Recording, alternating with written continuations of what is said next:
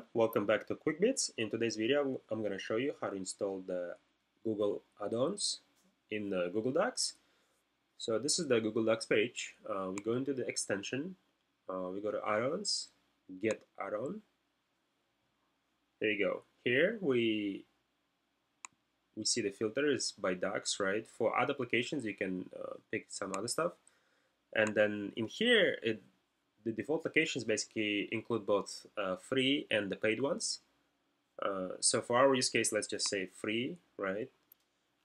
And then we'll look for this like popular add-on called Docs to Markdown. So select one of these. If you're not familiar with what the Markdown is, don't worry about it. I'm just going to show you the special formatting that's used in coding. Okay. Here we go, we click this, then we click install. Now we have to sign in to our Google account.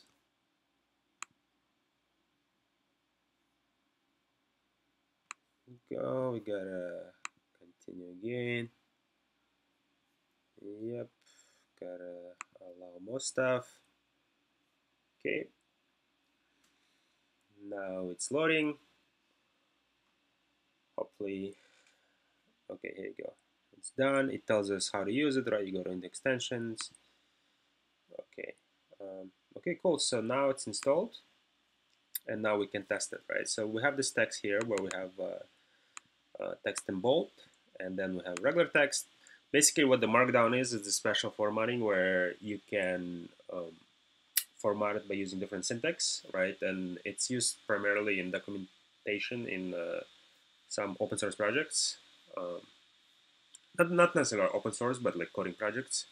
So let's say we want to convert this text, right? So what we do is we select it, we say extension, add-on, well actually we go extension to our Markdown add-on, and we say convert docs to Markdown.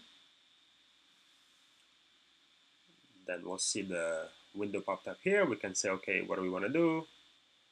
I guess in this case, we just say manually download images. And then we want to convert this text, right? There you go. I mean, I tried this before. It already shows right away. But basically, yeah, this is Markdown syntax for you, right? Like this is actually means like the bold. But yeah, for the big complicated cases, this is very useful. And there are some other add-ons that might be useful for your specific use case. I hope you like this video. Please like and subscribe. Thank you very much.